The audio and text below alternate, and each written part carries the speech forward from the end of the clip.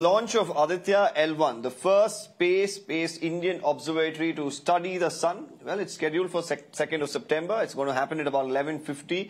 And the launch is again scheduled from Sriharikota. The spacecraft will travel 1.5 million kilometers from the Earth, nearly 4 times farther than that of the moon mission. The probe will be launched aboard ISRO's PSLV-XL rocket and will head towards the Lagrange point, that is L1. And traveling 4 months in total, it will finally reach the desired orbit. Aditya-L1 will study coronal heating, solar wind acceleration, coronal mass ejections, and even the sun's atmosphere and its effect on the Earth.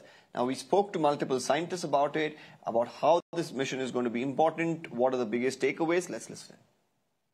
Actually, that is a study project. I think they are going to study at a distance of 15 lakh kilometers. It is going closer to sun, and they are trying to understand the core, and it's a good project. See, in ISRO we have no dearth of knowledge or intelligence or anything.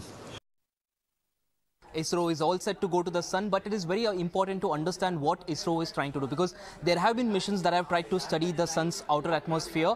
Now this particular mission by ISRO will be doing the same, but it has its own set of instruments on board as well. We're talking about 7 payloads that this particular probe will be carrying. Now, what exactly will Aditya-L1 do? That's the main question. Now, Aditya-L1 will in fact go around 1.5 million kilometers from Earth, which is around 4 times farther than the moon, and that's a lot of distance to cover. It will take around 4 months to cover this entire distance, and once it goes there, Aditya-L1 will park itself in a point known as L1. Now, this is a Lagrange 1 point. So basically what happens is, when there are two celestial bodies which have a gravitational system, there is a particular region that is created where a vehicle or a spacecraft can be parked, and it has to use minimal fuel to in fact continue its duration, and that is exactly a point where Aditya-L1 will be parked. So ISRO clearly trying to save fuel as well here. Again, one of their highlights has been how cost effective the missions have been, and Aditya-L1 will also have all of that. Now, what exactly will Aditya-L1 do? That's the next question. Now, Aditya-L1 will study the sun's corona, the chromosphere, and also the focus will be on the sun's atmosphere, upper atmosphere. What exactly causes the corona mass ejections? What exactly causes the solar winds? How it affects, the temperatures on Earth, the weather here, and all of those details. So, a lot of key details will be picked up by this particular probe, and as and when it does, once it reaches that particular point, this will be a major boost to India's space mission, because this again will be a data point that will be looked at from the space agencies from around the world, and India will of course be sharing all of these details with the rest of the world, and that could again aid their future missions as well. Hello, talk us through the entire mission and how challenging it will be. Mr. Girish Linganna, aerospace and defense analyst, is with us. Mr. Girish, we've the entire country has been celebrating over the last 1 week over the success of, Chandrayaan-3. But now this is an entire different ball game. It's 4 times, the distance that this particular spacecraft traveled, that is for Chandrayaan-3. If you could take us to the challenges that's really involved in a mission like this. I will tell you the distance between the Earth and Sun is 15 crore kilometers. That is very important. And what we are now traveling is to the 15 lakh kilometers. We are not going near to the Sun. We are still away around 1 crore 35 lakhs away from the Sun. So that should be, all should know that. The L1 point where we are going to park, that is the Lagrange point. Here the gravity between the Sun and the Earth get neutralized. Means it will be equal to the centripetal force. It equalizes the centripetal force. When it equalizes the centripetal force, the satellites keep hovering in that halo orbit. It is called as the halo. It send it from L1. It goes to the halo orbit, where it keeps just hovering. So from there, it focuses towards the Sun. So it will have a direct view. There are 5 Lagrange points, but L1 point gives a direct view of the Sun, and it ensures that there is no blockage. Even if there is an eclipse or anything like that, it still does not have any blockage and it can study the sun. This is the one thing you have to understand. And this mission is for 5 years. Approximately, they Okay. are going to watch the sun through the telescope. You can say through the telescope for 5 years.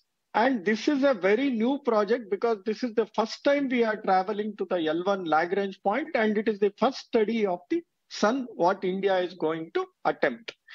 We also have a satellite there already stationed. One is known as SOCO, I think so. This is the NASA and ESA joint venture. They have already parked a satellite there, and they are also doing some similar studies already. So the Aditya-L1, I'll tell you in a very simple words, we are focusing Aditya-L1 broadly on two terms. One is the long term and one is the short term. These are the two purposes of sending Aditya-L1.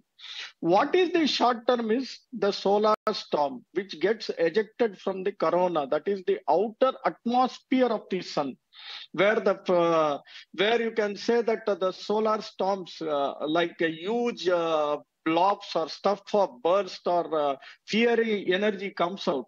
We are studying that. What will happen when this comes out is it can spoil our space satellites. India has got 50,000 crore worth of satellites already in the space. It can burn out our satellites. It can cause some problems in our electricity grids on the ground. It can spoil our GPS system. So this is how this is going to affect, how we can protect from these type of solar storms. This is the short-term goal what Aditya-L1 is going to do.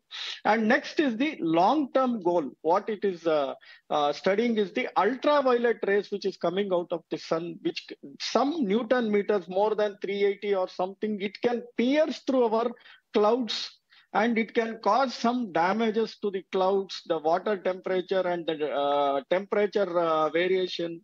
All these things it can cause on the Earth. So we are studying these type of ultraviolet rays also through this Aditya-L1. This is the long-term mission what we are going to do.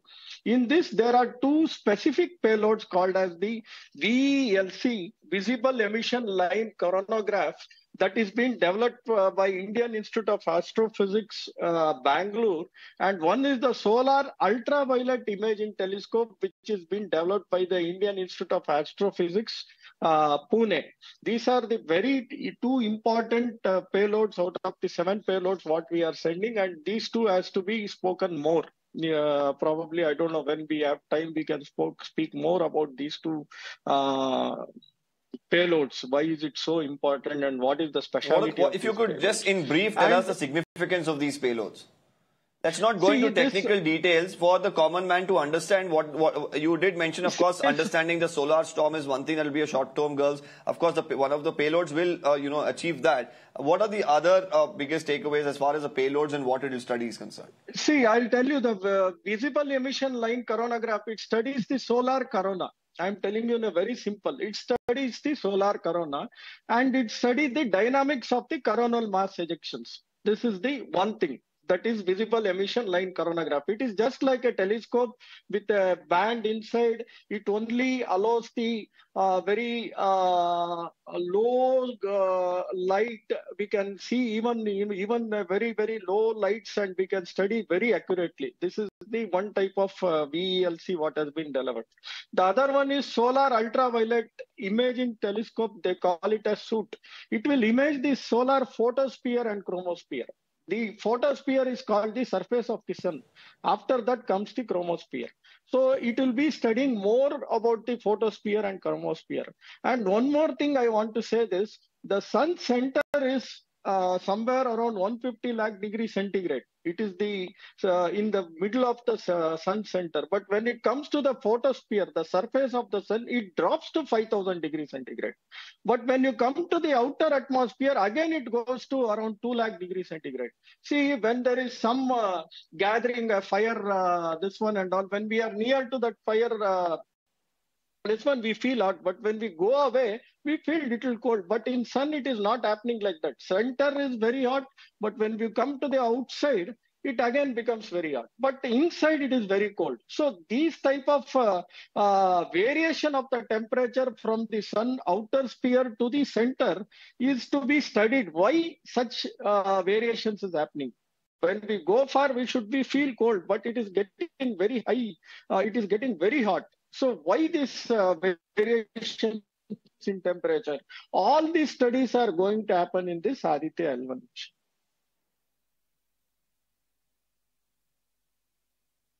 Okay, now talking about, you just did mention, of course, we're not going all the way till the sun, which would be nearly impossible for any country, to do anything of that sorts. But from the L1, as far as observations is concerned, how long can, ISRO really sustain? Because you did mention it's 5 years, but we've seen our other missions, be it, the mission to Mars, or be it even Chandrayaan-2, the orbiter, it is actually performing, or rather doing its duty more than what it was supposed to as well. So can we expect this study to continue beyond 5 years as well? Yes, it might be, because nothing can be told as of now. But the mission is designed for doing a 5-year study of this Aditya-L1.